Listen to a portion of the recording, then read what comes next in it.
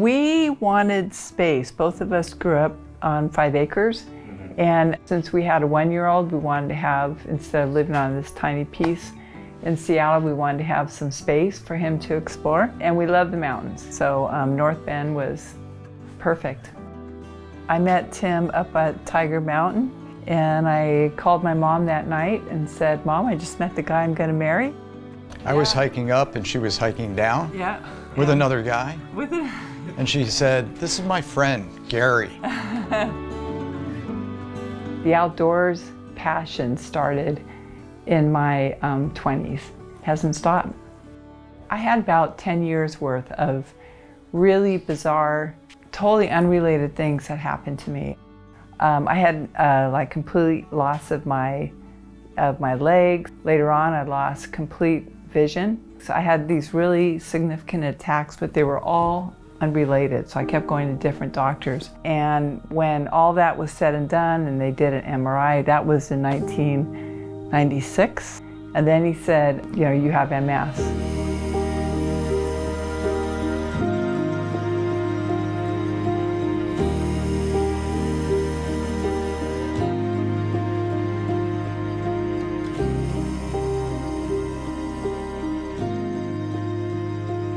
I read that term. It was pretty scary, but you know, getting the verdict it's pretty devastating. I was really determined to not let it stop me. I remember my goal was to just keep being able to run up to the top of our road. And then it was just walking, and then walking with poles.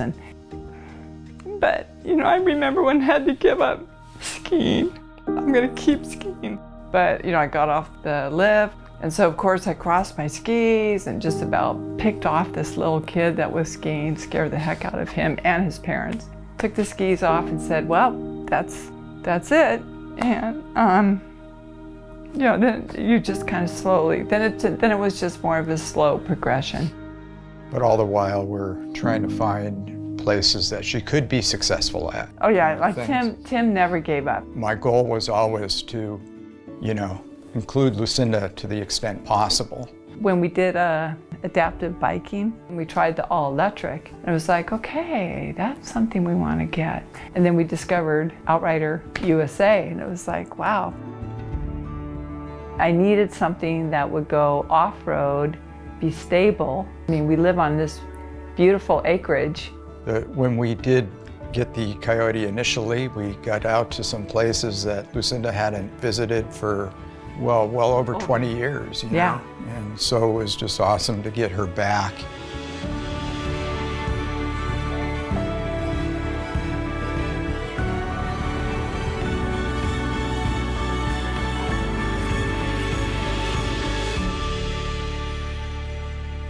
I'd forgotten just how beautiful a place we live in. I mean, this whole valley is just stunning. We moved here for a reason. It was the best week that I had had. It's absolutely been life-changing to be able to get out, and I feel I have a sense of freedom. I went down and visited friends, you know, that live down the road, and it's wonderful. For me, I'm excited about exploring. I mean, getting out and bringing Lucinda around to see places that are familiar, but also new places for us. Yeah, I mean, the joy, you know, that you get from being on it. I kind of call it like a super mini ATV, customized for people with disabilities. It's absolutely life-changing.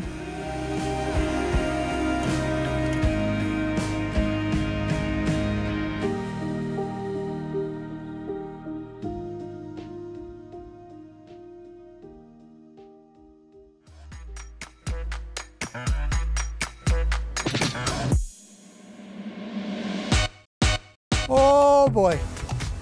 Yeehaw! Holy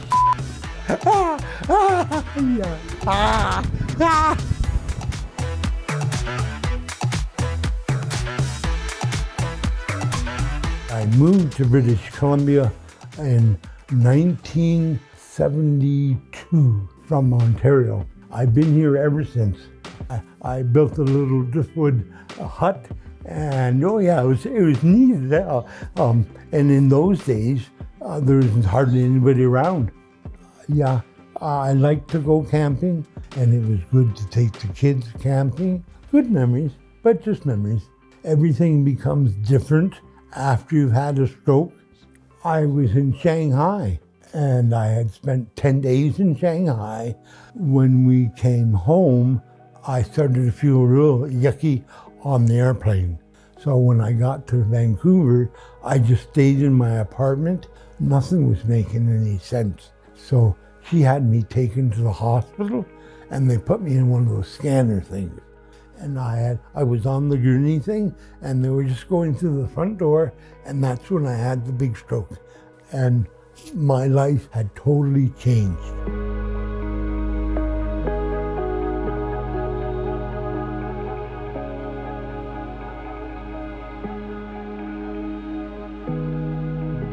I try not to focus on my disabilities and try to just live a normal life. From the Cadillac at 560 horsepower to a scooter at 5 miles an hour.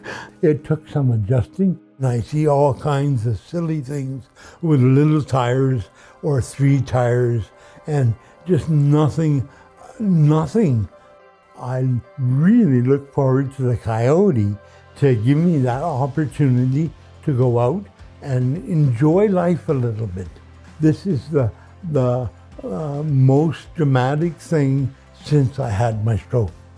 This is the answer. The Coyote's the answer. It really is.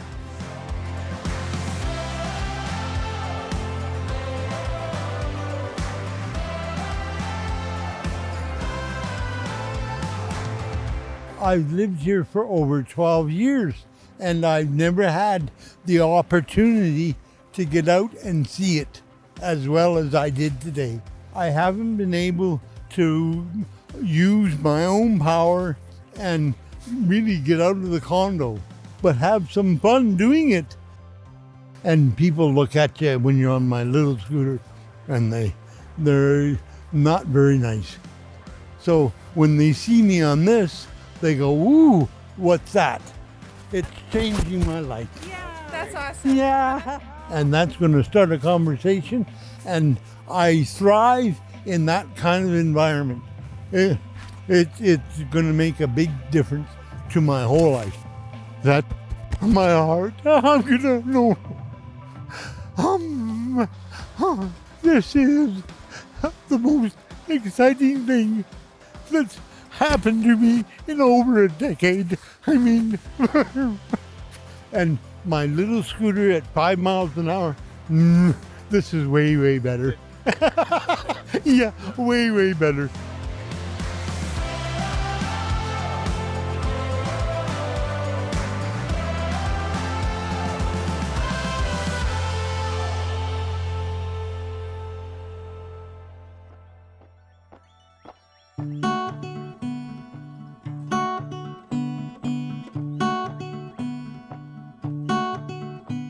I was 22, there with my friend, and someone plowed into me from behind. I turned around and it was him. Like, what are you doing? And Craig told me he was 27. I thought 29 sounded too old. It would have been.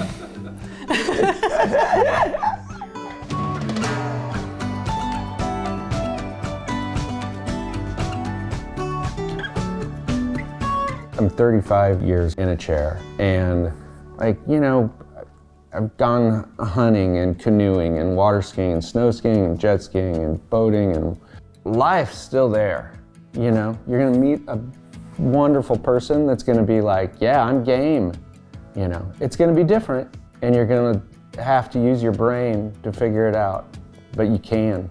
Everybody's got a story. Life's hard, laugh at it and get into it.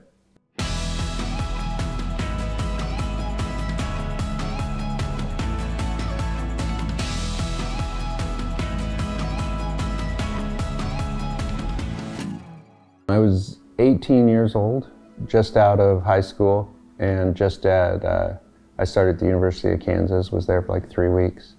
So just completely perfect. Went to classes that day, was headed back to the dorms, and pain kind of erupted. And I had a stroke of the spinal cord, cause unknown.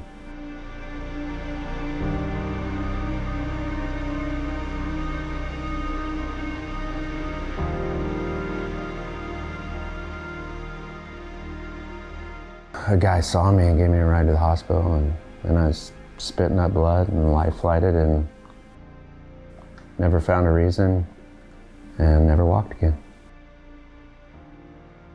Luckily, I had some great friends, and you know, I didn't know how to do like the stuff that you just normally know how to do.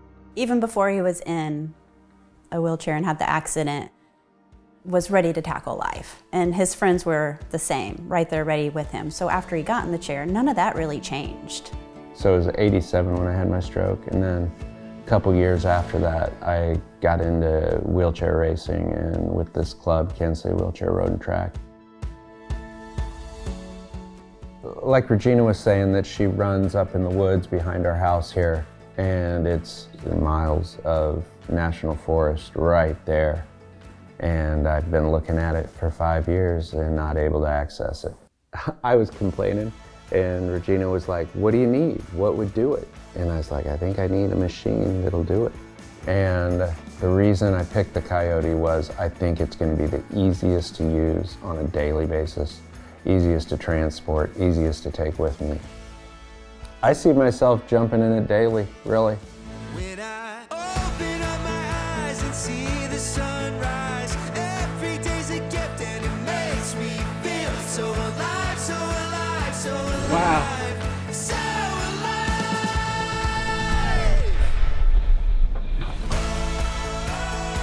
The riding experience for me was really comfortable and in control, going through things that wouldn't have thought of doing, but it was like, this thing's gonna go there. I wish something like this would have been around for the last 30 years. So many things that I've been across in 30 years have been like, well, you know, that's just not possible. This is gonna make a lot more things possible.